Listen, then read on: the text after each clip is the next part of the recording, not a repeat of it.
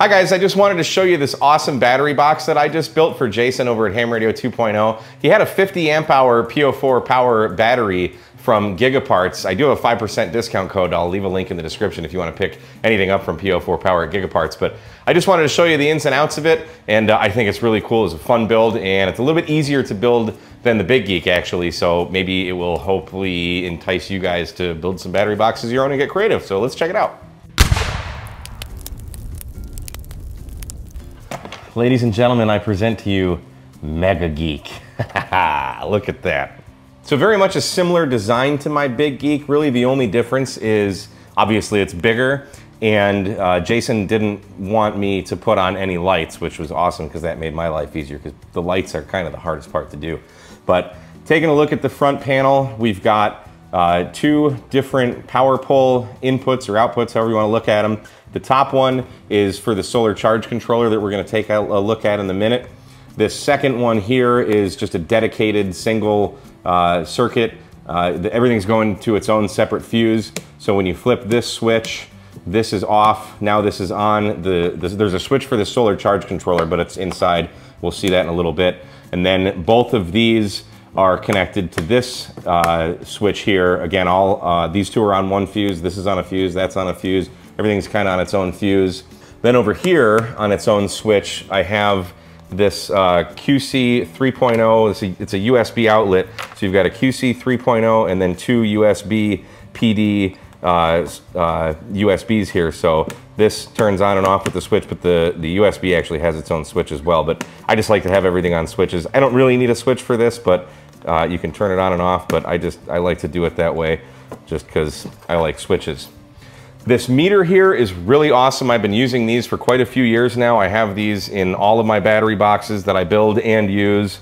I get these from, just buy them on Amazon, they're 18, 20 bucks.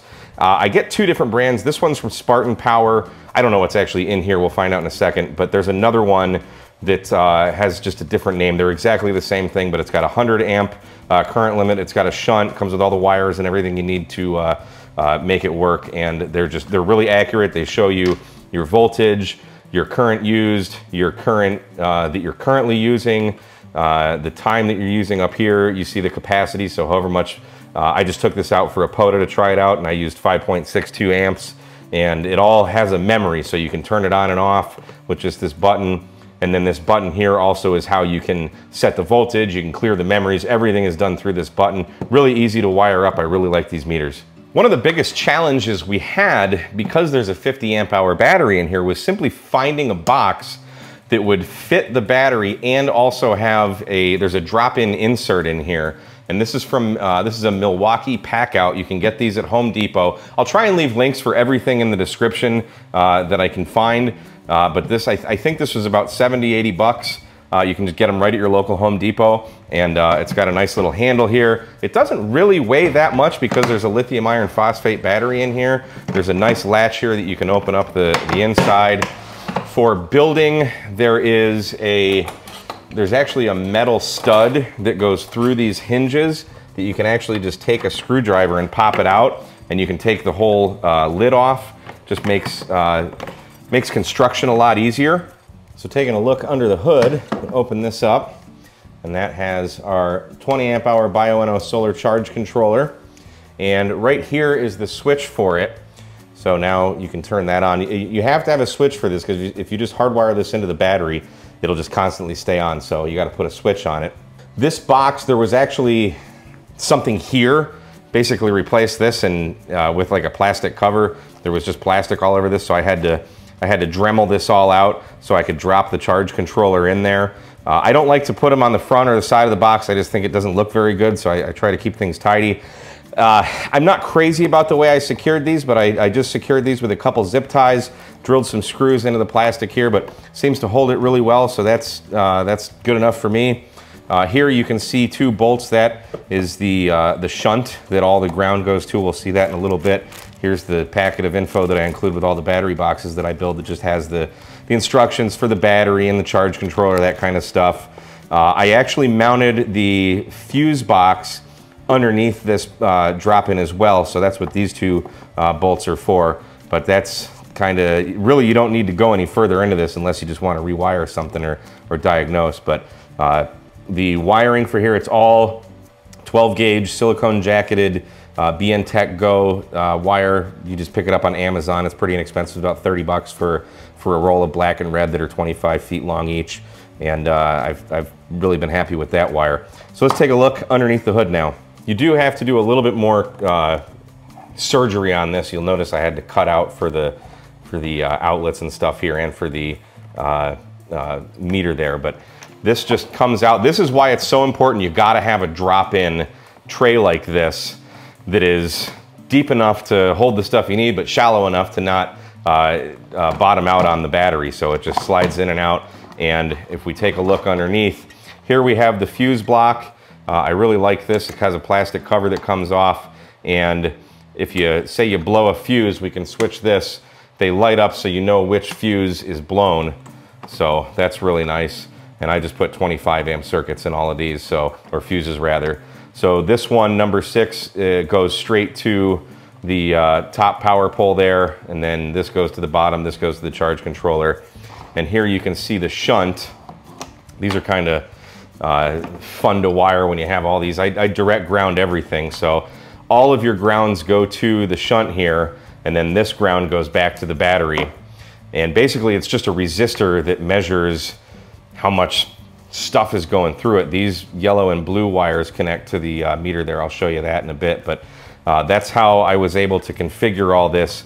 I put everything, I usually have the fuse block on top, but there just really wasn't a good way to put it in here. And I thought it'd just be really awkward to have to reach in and grab the fuses. So if something ever breaks, you just pop the lid, flip, change out your fuse, put the cover back on, and you're back in business. So that's the way I decided to do that. So let's take a look at the inside now. This isn't really like a how to build this type of video. I just kind of wanted to show you, and if you kind of are familiar with DC wiring, hopefully this will make a bit of sense. But basically you start with the red wire that goes from the battery and then to this terminal on the circuit board, or the fuse box rather, and then that distributes the power to all of the other loads.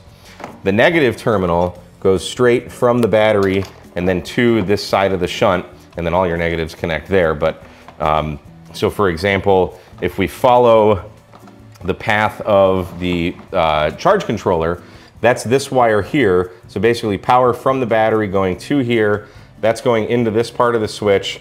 The center is the load, and that goes to the battery side on the charge controller. I don't use the load side. Everything comes from, all the loads come from the battery, but this part will put the power back into the battery, and then this goes to the solar controller.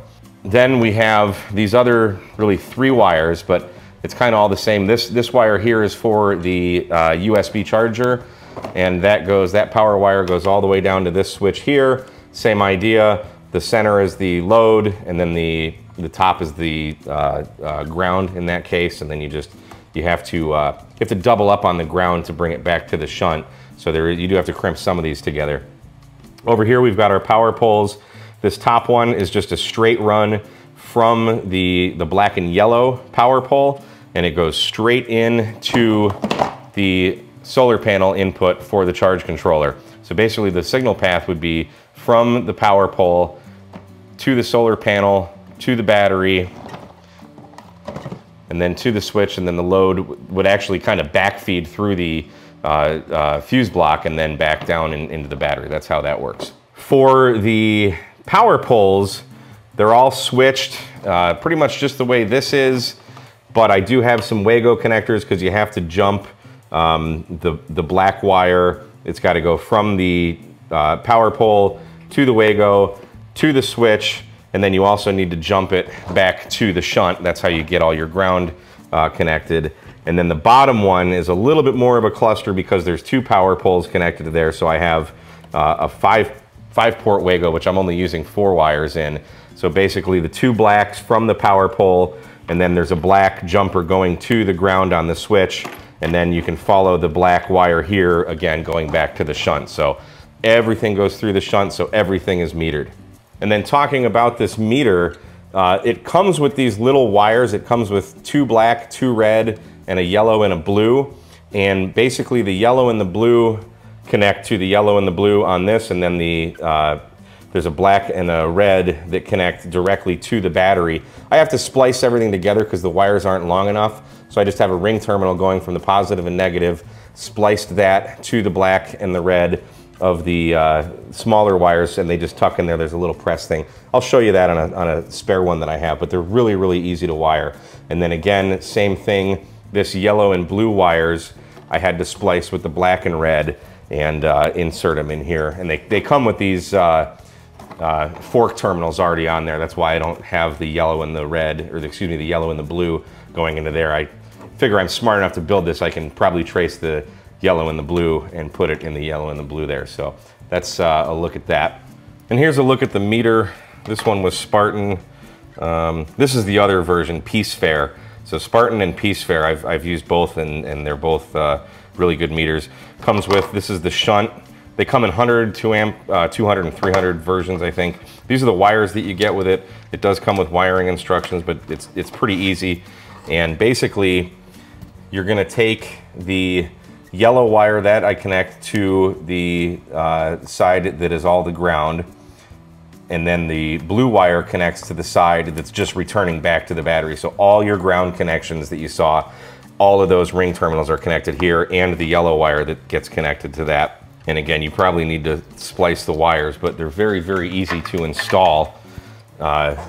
Once you have everything installed, you literally just get a little flathead screwdriver, push this thing down, and they just slide in and then hold just like that. So you do it with your black and red, those go directly to the battery, and then the yellow goes to the kind of the load side of the ground of the shunt, if that makes sense, and then the blue wire goes to the fourth terminal and connects with the ground side of the battery.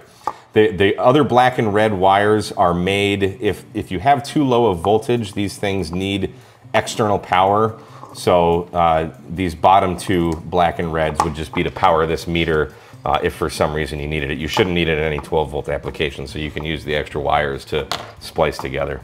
And it doesn't really matter which side you use of the shunt, but so let's say all of your grounds are connected to here, you'd connect the yellow wire to this little screw here, and then this would be just the one single ground wire returning back to the battery, and you would just take the blue wire and screw it there, and that's that easy. Guys, I hope you enjoyed this little show and tell of this awesome battery box that I built for Jason. And Jason, I hope you enjoyed as much as I enjoyed building it. Thanks for watching another episode of K&M Radio Stuff 73, guys.